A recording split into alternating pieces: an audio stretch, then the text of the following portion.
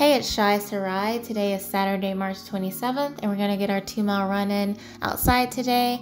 There's actually a little park that's just a couple blocks from my house, so let's go.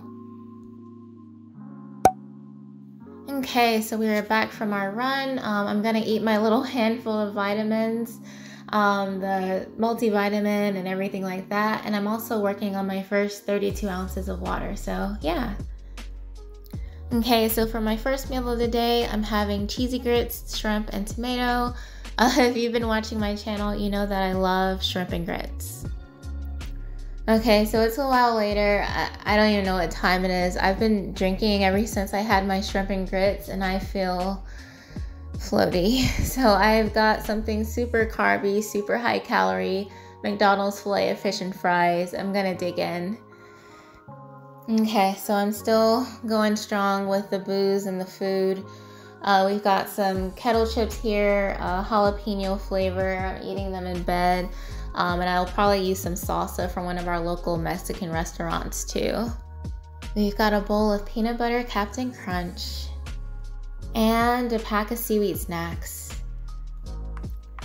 All right, let's get into this recap. I made a lot of bad decisions this Saturday, and I'm not saying that to beat myself up. It's just that, you know, when you're wrong, you're wrong. And I was definitely in the wrong on this Saturday. I just had so much alcohol, you know, just so much wine. It was crazy. Like, I threw up in everything.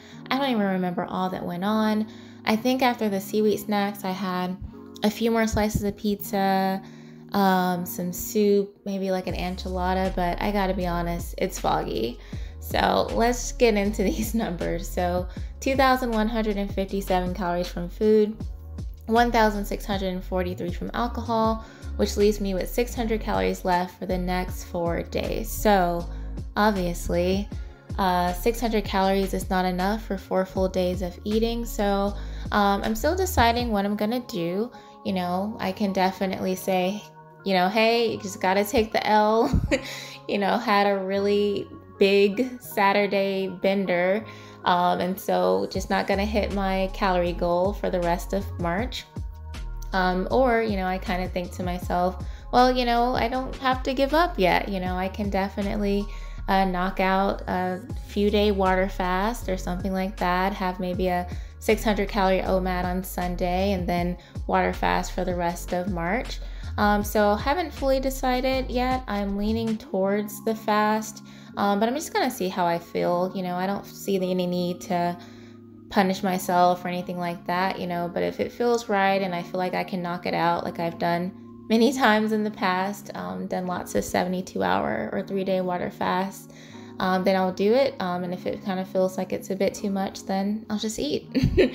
So yeah, I think that's all I got. Thanks for watching and hanging in there with me, and I will talk to you tomorrow.